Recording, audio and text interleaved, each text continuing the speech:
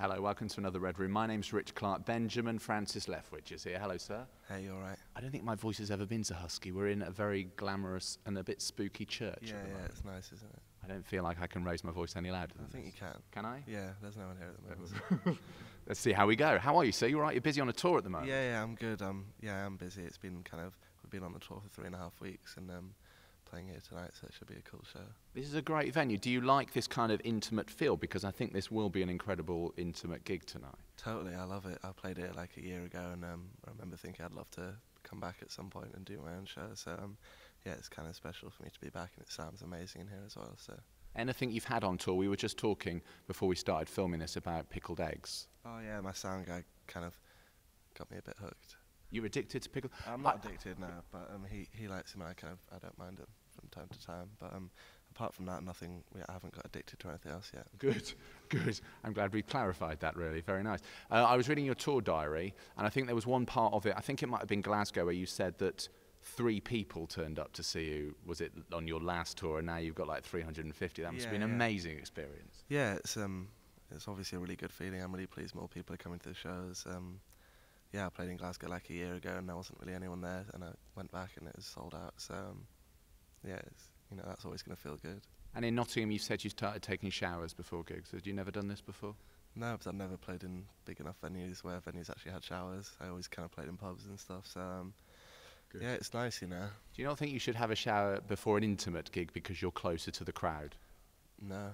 I think just always, whenever you can, I had a shower before I went on at Glastonbury in summer, so just whenever I can, I like it, If you can share the smell, share the smell. Yeah, exactly. The video for, I think it was Atlas Hands, you had frog masks on. Yeah. Is that a part of merchandise that you could bring out on these tours? No, we haven't done that yet. We've just got T-shirts and posters, but maybe if you want to create some and then bring them down to the show tonight, maybe that's an idea. Might do a Blue Peter job on it, that would be amazing. You're going to be performing live for us right now. Tell me what you're going to be performing. I'm going to play a song called 1904. Okay, tell us about that record. It's a song off the album, and it's a song, it's one of the older ones, and I still love playing it. I still feel really connected to it, and every time I perform it, I kind of get this nostalgic vibe. And I've got fond memories of recording it as well, because we were thinking about getting rid of it from the album, but then kept going on it, and I'm really proud of it. So. Great. Okay, so performing live for the Virgin Red Room, it's Benjamin Francis Leftwich with 1904.